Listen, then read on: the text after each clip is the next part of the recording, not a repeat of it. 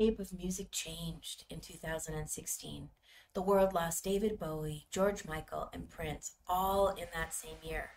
What I find really interesting about all three of them is that they were pioneers who fiercely protected their artistic vision.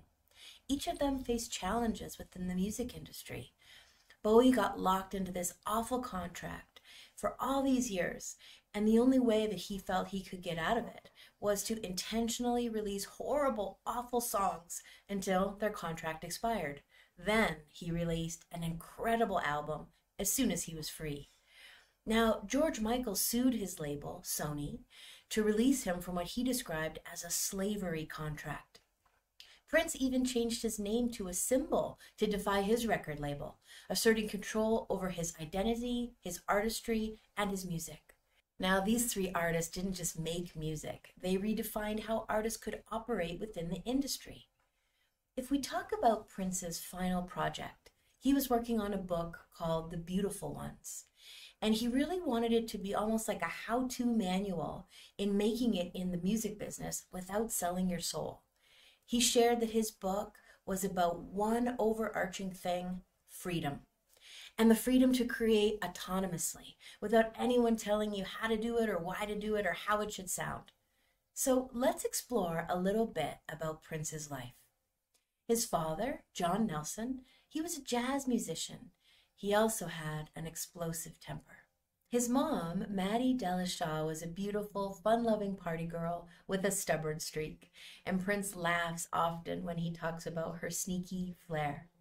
A quote from the book from Prince says, "She would spend what little money the family had for survival on partying with her friends. She'd come into my bedroom and, in quotes, borrow my personal money that I'd made from babysitting the local kids, and then chastise me for even questioning her regarding the broken promises she'd made to pay me back."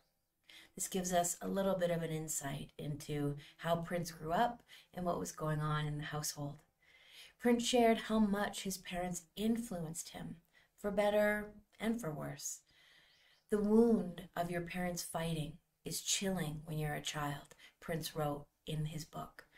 "If it becomes physical, it can be soul-crushing." Just 4 days before he died, Prince added into his book this central idea that his parents were really the main dilemmas in his life. His mom emerged in the book very free-spirited, very headstrong woman, someone who would not allow herself to be held and told what to do or how to do it. And of course, we see this time and time again in Prince's career. Now, his father, he was a disciplined, very religious man. He worked 2 jobs. He was concerned with getting food on the table and keeping everything running. And you see that in Prince too. He's often talked about as having this immense work ethic and the commitment to make things happen, putting it out there and following through. Prince said that he liked order, finality, and truth, and these were things that he ascribed to receiving from his father. But if a DJ put on something funky and he wanted to go dance, that would be his mom's influence. So I think in the ways that he was trying to reconcile how these two came together in him, there was a lot of tension between that. Prince's parents both had strong personalities and they divorced when he was about 10 years old. If you really listen to Prince's lyrics, so much of his writing is about division in some way, and really the fight to pull it together and make oneself feel whole again. There's this kind of brokenness that he's always working to repair. I've always been pulled into the lyrics of his work. Yes, they're sexy, yes, they're fun, yes, they're danceable, and there's this deeper meaning. As we look into Prince's romantic life, he was married twice. Manuela was Prince's second wife. They met in 2001 when she worked for his charity organization. She shared that philanthropy was really what brought the two of them together, and Prince encouraged her to start her own charity that she's really dedicated to. Prince met his first wife when she was just 16 years old. She was backstage in Barcelona after her mom made sure that Prince received a tape of her dancing. After she graduated high school in Germany at the age of 17, Prince became her legal guardian. She moved to Minneapolis, where Prince's kind of headquarters were, and they helped her get set up with her own apartment. Prince waited until she was 19 to begin their relationship, and after 4 years together, they married on Valentine's Day. Their only child, Amir, was born with a very unfortunate syndrome and was unable to breathe without a ventilator just 6 days after birth. What many found really strange was a week later, the couple was on the Oprah Winfrey Show, where they pretended their son was still alive.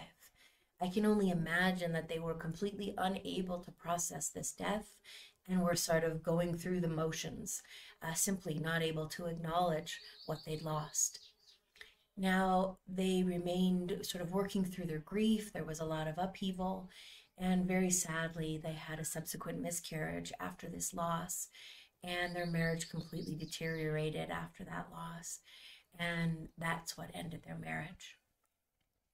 Prince wasn't able to complete the writing of his book before his untimely death, and the book writing process, he was really able to really work with a lot of his past, coming to terms with a lot of the elements with his parents and his marriages in his life. He came to the realization that in many ways he was the sum of his mom and his dad, and they were in a way two poles of his being. I just thought, what a poetic, very Prince-like way to come to terms with what I share with my clients very often, that we are half our mom and we are half our dad. That's biologically, chromosomally, and the epigenetic imprints of what they struggled with, what they went through, the challenges that they had, they do live on in us. If you'd like to explore your family imprints, the things that happened to your grandparents, your parents, and your childhood, and how that has shaped your relationships today, how you parent, your confidence, all of the pieces of you, let's have a conversation. You can find a way to book in time into my calendar to explore how this personally relates to you just in the comments section below. When I think back on those three musical geniuses, David Bowie, George Michael, and Prince, I'd like to imagine that their influence on music continues on, the way that artists today have been influenced by their sound, their originality, and in hopes their creative freedom in how they move forward with record labels, not having to compromise the way they want their music to be or to sound, and to have that creative expression.